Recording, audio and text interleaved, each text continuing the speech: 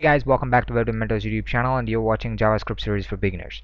Well, till the last video, the previous video, we haven't seen much about JavaScript. Let's actually start doing something in JavaScript, but before that, I need to show you something which we'll be using in order to see results from the JavaScript. So the first thing is going to be creating a script tag. So this is a very important tag for JavaScript. So if you want to add something, some JavaScript to a HTML file, then you have to use this tag.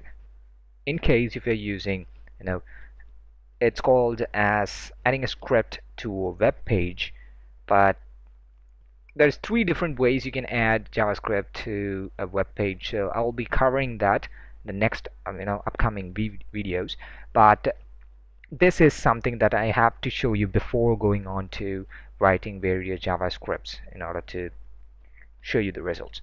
Now, what I'm going to cover right now is going to be alert function in JavaScript, so which you might already know that because the title of the video is already written like that. So alert function, this is the function.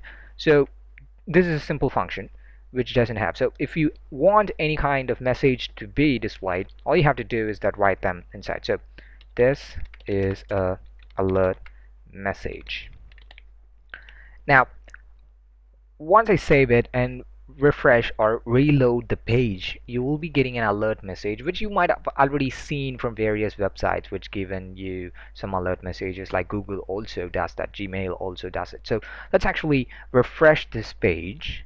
You can see that an alert message came. So this is an alert message. So this is the actual message that we have written inside the alert function, and you can see that my page is still loading. It's not loaded yet. Now this is not a bug or else an issue, but this is how it works. So once you press OK, you can see that my page finished loading. Now this is the problem that happens when you write a JavaScript like this.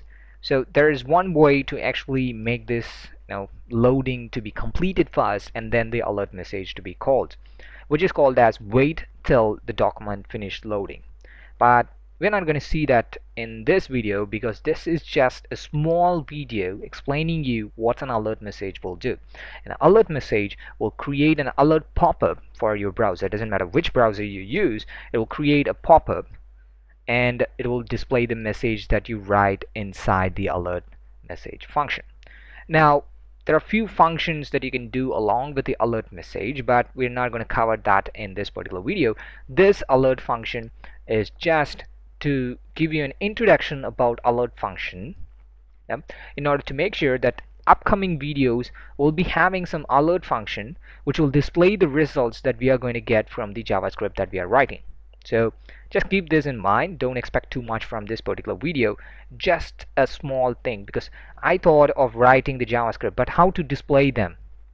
Now the best way to do that is the alert message. So there is another thing which we'll be covering later on, which is actually what the developers do these days instead of the alert message. So let's see them in the later videos. So thank you for watching this video, guys, and if you find this video useful, please hit the like button and also subscribe to the channel if you haven't done it already, and also share the video with your friends or anyone you think will be benefited by this video. And if you have any comments, issues, suggestions, or feedbacks, please leave them in the comment section, or you can contact me through the Facebook page, Google Plus page, or else Twitter feed, and you can find the links for them in the description section. Well, thank you for watching. Let's see you in the next video. Keep watching the series.